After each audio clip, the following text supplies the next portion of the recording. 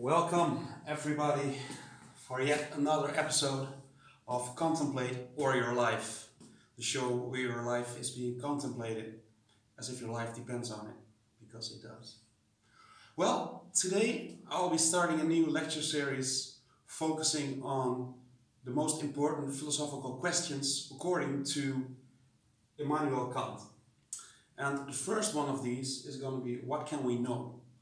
And it kind of makes sense that this is a really huge and important philosophical question, because before that we construct entire images of the world and we try to explain the big questions like, is there a God, and what's the good thing to do, what is this world made of. Before we even could try to answer all these questions, we really should ask ourselves this one first. What can we know? Can we talk about such difficult subjects? Is our knowledge sufficient to really know it? Well, we'll be exploring this question in part philosophically, because Kant meant it that way, but of course we'll be broadening our scopes, and we'll try to answer it with, let's say, a deeper understanding of what knowledge might be. Okay, let's first dig into how Immanuel Kant must have meant it. In his time, in the early 19th century, there were basically two camps when it came to the question, where does knowledge come from? And this is the domain of epistemology, and it has basically two questions. Where does knowledge come from? And how can we justify having certain forms of knowledge? Well, the two camps were rationalism on the one hand, that says knowledge really comes from reason, from your mind, let's say. And the other camp is empiricism, that basically says knowledge comes from the senses, from experience.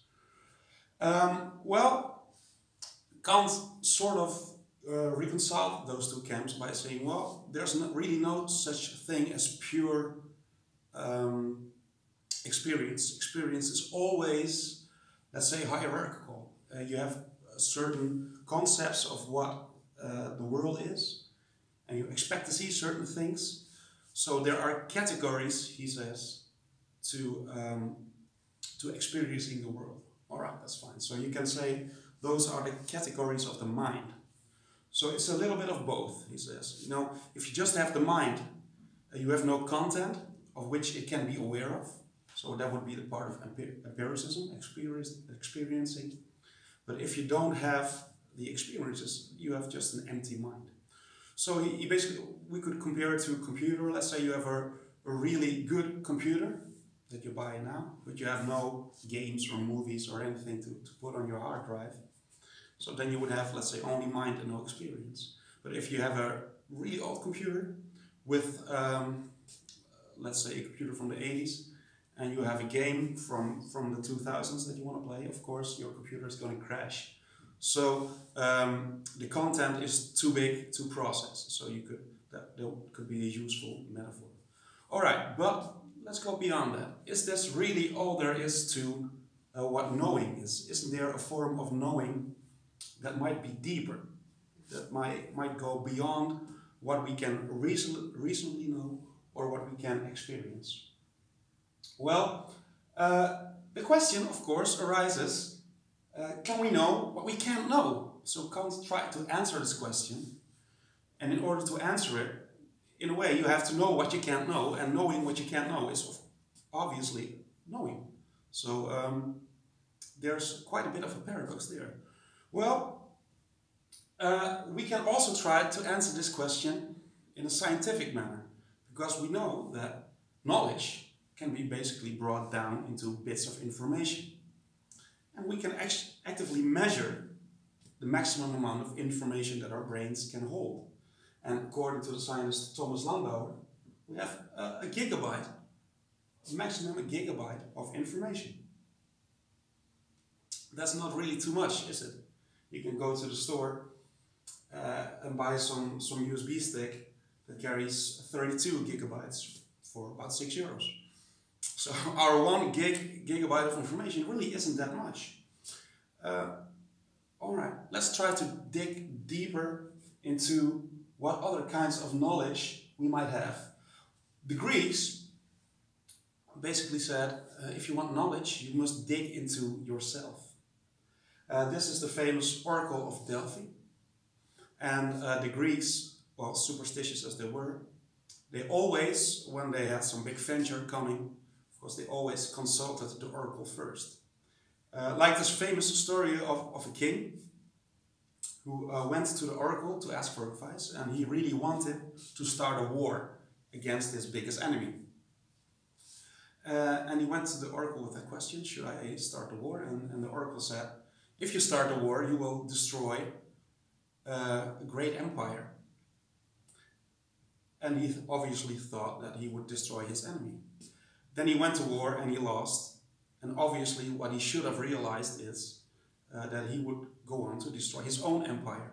So had he had a little bit of self-knowledge, and that's basically what this here is about, had he had a little bit of self-knowledge, he would have known. So, and that goes back to Kant as well. If we expect some knowledge from the world, we must first know what is the eye that is knowing, because maybe we want to see certain things, and we know this from all sorts of experiments in 20th century psychology. You know, when you have people in a lab and you let them choose some sort of product, and then you ask why they would choose that specific product, they would come with all sorts of reasons, even if we change the product that they chose. If a person, let's say, gets pictures of women and he kind of likes the brunette women, and then later on you pretend like he said he likes the blonde women, then he would still come up with the reasons as to why he chose the blonde women. So maybe we're deceiving ourselves quite a bit here. And just as the king should have known that he should have known himself, that's just the way that we should dig into ourselves and see what we can know. So maybe the root to knowledge lies in knowledge of the self. That's why on the temple of the oracle it was inscripted, know thyself. So you should really know yourself before you can claim to know anything. And that's why the famous philosopher Socrates said, "En oita oti uden oida," which means, only thing I know is that I know nothing. And well, that always struck me as a very deep sense of self-knowledge, because we've already talked earlier about, let's say, the famous Dunning-Kruger effect, that basically says that the less you know, the less that you know so little. So basically, if you know just a little bit, you think that you're really amazing, and if you get to know more, then you gradually realize that there's more to know. So if Socrates says something like, I know nothing except the fact of my ignorance, and for a part he has some true wisdom there, but on the other hand, let's say if you study philosophy like I have, and you read all these really, really thick books, you spend all these years studying it, and then at the end you have to conclude, I really know nothing. That's what it was all about. I think there's maybe more to knowledge than we think. Let's consider Taoism here for a second. And let's consider what they say about the ultimate knowledge. One of the main phrases in Taoism is the Tao that can be spoken about is not the real Tao. And the Tao is usually translated as the way or the path or something. But it has a point here. Because when we claim to know something, and if we want to speak about something, we do it in language, obviously. And what is language? Language is a linear phenomenon, one thing after another. And it's symbolical. We use symbols to try to describe a part of reality. But of course, reality isn't those symbols itself. And reality is non-linear. It happens, all over the place, all the time. So can we really expect to express the fundamentals of what the world is in language? No, maybe not. And there's knowledge to you as well that you cannot probably express in language. Do you know how to make blood cells? Well, you probably couldn't describe it to me, but your body knows how to do it.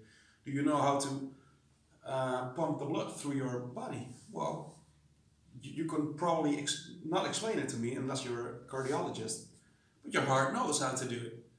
Just in the same way as, you know how to run, you know how to walk. Maybe you know how to play an instrument, and you cannot express all the things that you're doing with your instrument in language, nevertheless, the fact that you're doing it shows that you know quite a bit about it.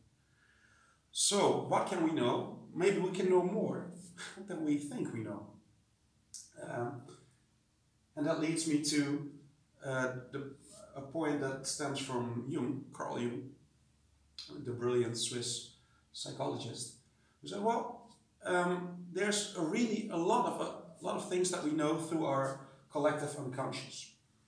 So the symbolism, the stories, we sort of know that. And that's why we see so much parallels in all the mythologies and even in dreams all over the world, in all cultures. There's a deeper form of knowledge that we already sort of know, even though we cannot always explicitly say how we know it or what it is that we're knowing. So maybe there's a lot more to knowledge than we think. There's more to reason and there's more to the senses. And in our next episode, we'll discuss how this relates to our actions in the world, how we should act, and how we can know how we should act. But I think that there's quite a knowledge to be found in there as well. So thank you all for watching this episode of Contemplate or Your Life, and I will hope to see you again soon.